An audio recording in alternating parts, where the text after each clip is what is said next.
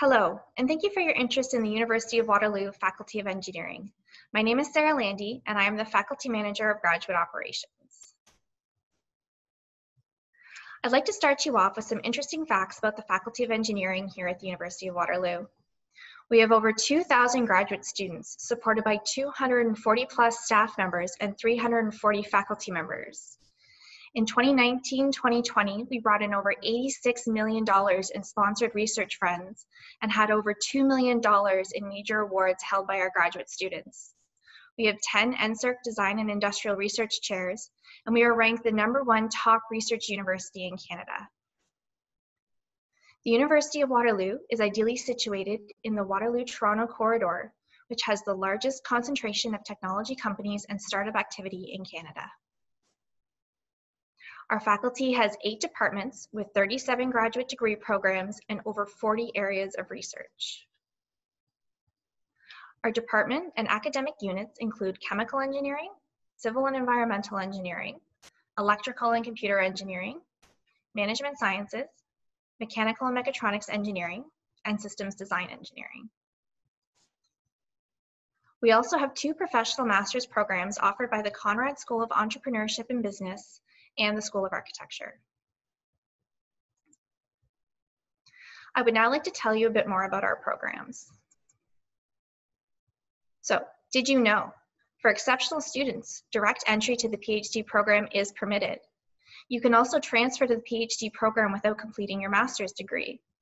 Additionally, you can transfer from the MEng to the MASc program if you have a supervisor.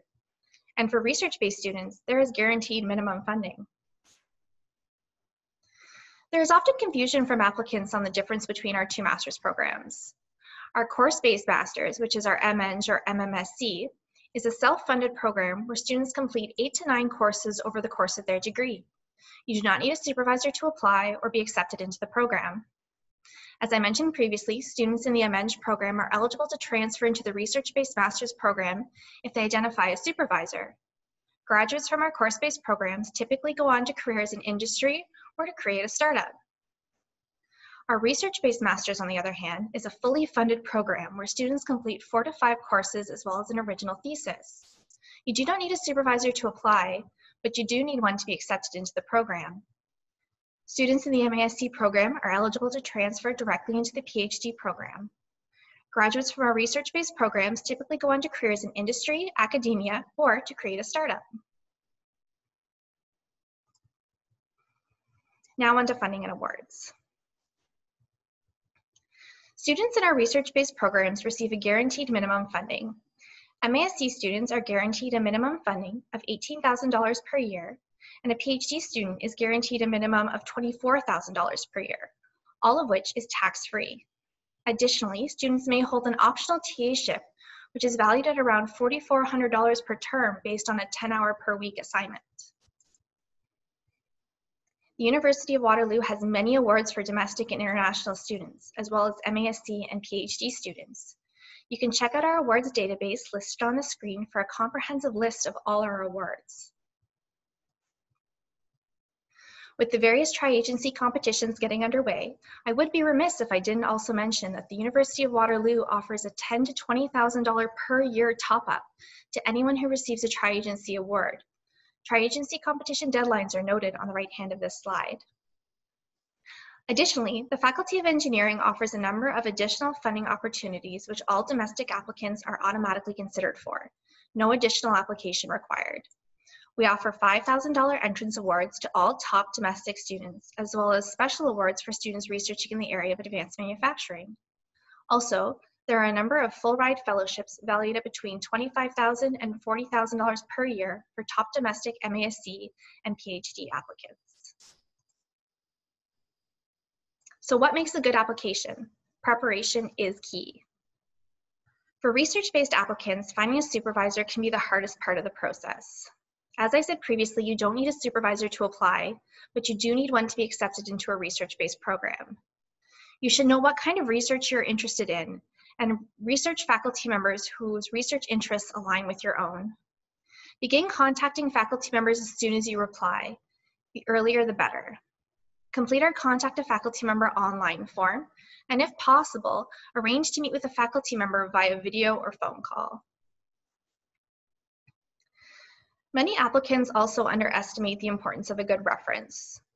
Check with your referee in advance to make sure that they will be willing to provide you with a good reference and have the time to do so. Choose individuals who know your skills and experience and who can clearly communicate your ability to succeed as a graduate student. Give your referees lots of notice. Academic references should be someone who has an academic appointment and has taught you a course or supervised your research and can attest your academic performance. Professional references should be someone who has supervised you and can attest to your skills and experience for the program you are applying for. You should start applying well in advance of the application deadline. Good applications are detailed, without error. They show evidence of researching the program of interest. They have up-to-date information, and spelling and grammar are so important. Applications that stand out are complete, well-written, with strong references. So I'm sure you're all wondering, how do I apply? First, you should explore the various programs we offer on our website. Once you've identified a program or programs that you're interested in, you should review the application requirements, including any documents required for admission. If you're applying to a research-based program, begin to prepare to contact prospective supervisors. All applicants need to complete our online application form, and following that, you will need to upload any supporting documents required by your program, such as transcripts, resumes, and supplementary information forms. So I know you're all dying to learn more. So please join us on October 20th and 21st for our departmental Ask Me Anything events.